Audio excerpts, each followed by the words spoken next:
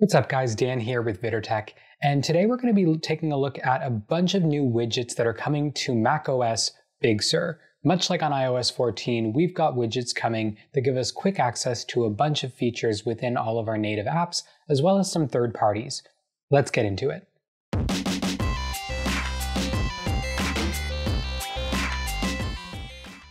Okay, so unlike on iOS 14, with macOS Big Sur, your widgets are going to be tucked away all the way up here within the notification center. Just hit the clock and it'll pull the tray open to show all of your notifications, but also all of your widgets. And there's a ton here you can see. That's just a couple of the ones that are available. By hitting Edit Widgets, we're able to see the full list. And here's all of the apps that we're going to go through today. A bunch of big name ones, a bunch of third-party ones as well. And we're just going to go through them one by one. So the first one we're going to talk about here is Bigin. Now, Bigin is the first CRM to come to the Mac App Store. So launching it here, you can see, just like on any other CRM, a bunch of your tasks, events, and calls that are scheduled with all of your contacts. So you're able to keep in touch with all of your customers, hold all of their information, set custom events for all of them. And of course, that whole experience is going to be enhanced with new widgets. So if we open our widget tray here, and we go over to edit, you can see all of the initial Bigin widgets. So the first one here we have is the activities widget, and it keeps track of all of your current activities. I only have one set here for this week, and that's my marketing meeting tomorrow at 2 p.m. But you can see we've got a medium one that we can drop in, and it also gets larger to show a whole list of all of our events this week. So if this is something you're using often, of course, this would be very valuable to you. The next one we have here is an activities tracker, which tells you everything that you've got going on today. So here we've got one call. Next, we've got all of our tasks that show in just a one-by-one tile. You can see if we drop that in here, it just goes small into one small tile here instead of spanning the whole width. And then this is a whole activities overview, which shows all four between all activities, calls, tasks, and events. And then we've got a larger widget here, which breaks out even more details as to whose activity is assigned, who they're calling, or what the task is, or what the event is, and when it's happening. So this one's going to give you a lot more detail at a glance. Now, what I like about all of these is they're kind of like the up next widget that we're used to with the native calendar, which I can show you right here, but it just adds on to that so much more. Rather than just seeing one event, we can split out all of our activities in terms of which action they are, and it just makes it really easy to follow along. Now, the native calendar has an up next widget that shows you a small tile, a medium tile which spans the full width, or again, a large tile. Next, we're moving on to card pointers. Again, this is a third-party one that's coming out. So opening card pointers, this is kind of a niche app, but it's going to be very useful for some people. Essentially, you're going to be able to add all of your available credit cards in here, and then it's going to tell you which credit card to use depending on the activity, whether you're doing a car rental, whether it's deals on airlines, shopping at a department store, entertainment, hotels. And it's going to tell you exactly which card that you should be using to make the most value out of all of your point systems. So diving into the widgets here, we can see that there's a bunch of them. So available offers shows view the offers currently available on your cards and know when they're going to expire. So this is going to pull in all of your offers. And then if we've got a larger one that shows you exactly when they all expire.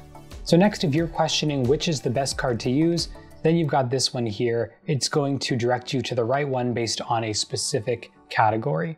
So you can see we've got a small and a large version here. And if we drop that in, we're actually able to edit that to choose which category we're interested in. Here we've just got last viewed as the default. And next we've got another best cards category, and it's going to show you a couple of categories at a glance. That gets larger to show 4, or we can enhance into 4 and just show more details there as well. And next we've got a card summary, which shows us all of our cards at a glance and when they're set to renew. So if you're a big credit card user, or you always want to get the best deals out of the credit cards that you're using, then Card Pointers is a great app to do it, enhanced with widgets on Big Sur. Next, we've got the clock, and this is a native one by Apple, of course. Here we can show one standard clock for a specific time zone, or if you want a world clock, you can show 4 at a glance here, and they can get larger to just show you more details of the exact area that you're in and the difference in time between where you are right now. So the next one we've got here is hour blocks, and I would say this is one of the most visually appealing ways to see your to-do list on both iOS and macOS. So you're able to set your to-dos throughout the day just like you would on any other app, and then you're going to see this beautiful gradient version which shows you all of the to-dos that are coming up, and you can enhance that again to be larger, and it's just going to show you all of your bullet points. You can also see your upcoming schedule rather than your to-do list, so if you have specific times allotted within each hour, then that's going to show in here. And next we've got LookUp, which is another third-party app, and it's going to show you a word of the day. So if you just want to see the word here, well, that'll show up in your notification center. But if you want more details on what the word actually means, then you can go into medium here, which will give you a bit of a description, or large, which is going to show it just in a much more blown up way. So next we've got MoneyCoach. If you're somebody who's really on top of keeping track of your budgets and your expenses, then this is a great app to do that in real time. Here you're going to see a widget that keeps track of all of your budgets on a timeline. I don't have any set up right now, but if you did, they would show in this, or you can go larger and see more at a glance. If you have a favorite budget that you want to track, then you can pin that one here, and if you add it in, you're just able to click on it and you can choose which budget you want. You can also blow that up larger and see a longer timeline of the whole thing. Next, we've got our favorite goal. If we have a specific one that we're counting for, here I've got a new car put in place, or you can make it larger, which shows a little graphic beside it as well. And if you want to see track of all of your goals, then you can scroll down here and you'll get a full list of either the first one here, or you break it out and it'll list all of them in place. And next we've got quick actions. So if you need to do a quick entry of some sort of spending, add new income, a new expense, or a new transfer, then you can add this and it'll have all of your quick actions available just a click away. Next we've got News Explorer. So this one's essentially an RSS feed. There's many other apps like it. However, this one looks really great and of course has widget support. So when we open the app, you can see all of your subscriptions here that you can just search for and add. If you click on one, it's going to show you all of the available articles. Click on that and you'll see the full thing in a nice sort of reader-styled view. And the same experience comes into your notification center. So if we go to our widgets and we go to News Explorer, you've got a small one which shows you your most recent article. You can break it out medium and show 2, or you can break it out into a large and show 5 articles at the same time. And if you click on the widget, then you're going to be able to customize that to say which news you want.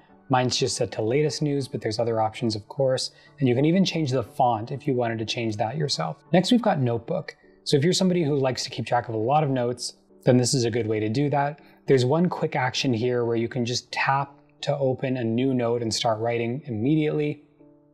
You can also get quick access to a specific note if you want to pin that within a tile. You've also got one that shows off all of your recent or your favorite notes.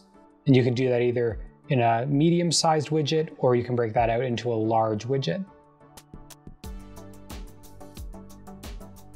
Now next we've got the standard native Notes app from Apple. We can show a folder if there's a specific one that we want to get access to, or we've got access to one specific note.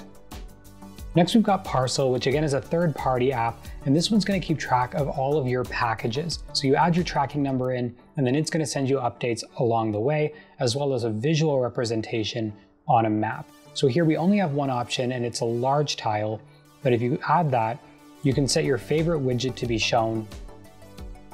In my case, it's the brand new MacBook Pro 13-inch M1 model, and here we can see all of the steps it's taken to be delivered. If we scroll down, we can see a summary of all of our latest deliveries if we don't necessarily need the map, and that's in small, medium, or large. Next, we've got a native Photos app, and this is just like on the iOS version, where it's going to show you highlights that Apple deems fit. So if you're somebody who's using Photos as your primary app to store all of your photos, then this is a great widget for you. Again, coming in a small, medium, or large. Next, we've got podcasts. So here we can see what's up next or what's coming within the podcast app. That happens in small, where you see one podcast and the thumbnail for it. We've got a medium, which shows 2 podcasts, or we've got a large, which is going to show you a total of 4 podcasts that you still have to listen to. Next, we've got reminders, which is going to give you quick access to your favorite reminders lists using the Apple Reminders app. We've got a small one, which keeps track of a couple of items for you, a medium, which breaks out 4 items, or we've got a large, which breaks out even more items in your reminders list, and you can customize which reminders list that is. Next is screen time, also coming in a small, medium, and large, and it's going to keep track of the activity that you're doing on your device and how much time you're spending on it.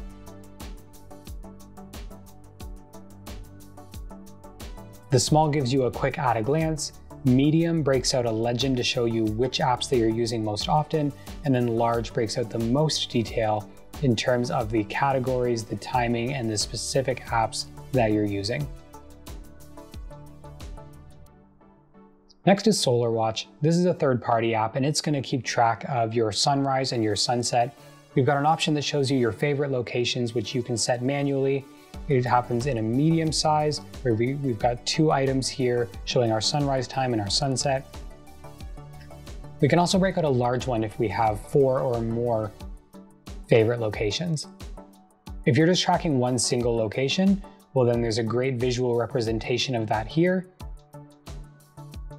Again, that comes in a small, a medium, which shows you more details, and a large to show you an awesome visual representation of the whole dial.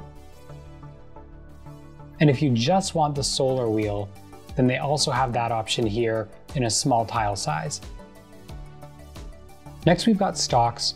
Just like it sounds, it's keeping track of your stocks using the native Apple app. You can view an individual stock with this, or you can have a watch list of all of your favorites in a small, medium, or large. Next is time, and again, this is a third-party app where you're going to quickly be able to track your time on specific activities. So your favorite time is going to give you a quick action on one specific task. By clicking it, it's going to start the timer and keep track of your time on that task. We've also got an option that's a routine group, which will allow you to select a routine group and keep track of the current time all in a widget. Next is WaterMinder, which again is another third-party app. This one, obviously, just like it sounds, is going to keep track of your hydration and how much water that you are drinking. We've got a couple of different visual representations of all of this, ranging in a couple of different sizes. So here we've got our current hydration throughout the day, showing a visual representation of male or female, and it's going to show blue, and it's going to get larger as you drink more throughout the day. We've got a medium one, which totally changes the representation here, showing your total and your average of a weekly standard. And then we've got a large, which is going to show you again your visual representation and then your quick actions to log water within the widget. We've got another one here, which is going to show a different visual representation. In this case, we've got a bar that's going to show you your percentage and how many milliliters that you've been drinking. We can break that out into large, in which case we get a dial, which again is going to keep track of our current hydration. Another one we've got here, and my personal favorite, is a much more bold version of it where it's solid blue. We've got our dial here, and it sort of reminds me of something you would have on an Apple Watch to keep track of your hydration. Here we've got another representation of it, which again shows that dial to log our water and the remaining amount left. We've got another one that's just going to fill our tile all the way up blue as it gets higher and higher. If we break that out into a medium, again, it changes to a longer bar here with quick actions. And then finally, large is going to show us our most detail with our current water intake, our daily averages, and then more in terms of our total, our average size, our most logged, and our goals achieved, or how many days we've had as a streak of hitting our goals. So all of these widgets essentially do the same thing, but have very different styles to them. So you can really just pick your favorite style and go from there. And then finally, we've got the weather widget. This is an Apple stock widget as well, which is going to keep track of the current forecast in our current location or our favorite location. You have a small tile here, which just shows you the temperature, the highs and lows. We've also got a medium widget here, which breaks out our hourly forecast, or we've got a large widget, which is going to show us our most at a glance with our current temperature, our hourly averages here, as well as the rest of the week at a glance. So that's a look at a bunch of different widgets that are coming to macOS Big Sur. They're all available on the App Store right now. Let me know in the comments which ones you guys think are the best out of all of these, which ones you're going to be using on a regular basis, or do you even see yourself using widgets? Given that they're not on the home screen like on iOS, they're sort of tucked away, leaving a lot of people to completely forget about them. I find that if they were on the desktop, I'd be using them more regularly, but I still think they serve a purpose for specific users or specific use cases. Let me know in the comments which ones you guys like the most. As well, remember to hit that subscribe button to see more from me, and hit that like button because it tells YouTube that this video doesn't suck. Thanks for watching, you guys, and I'll see you in the next one.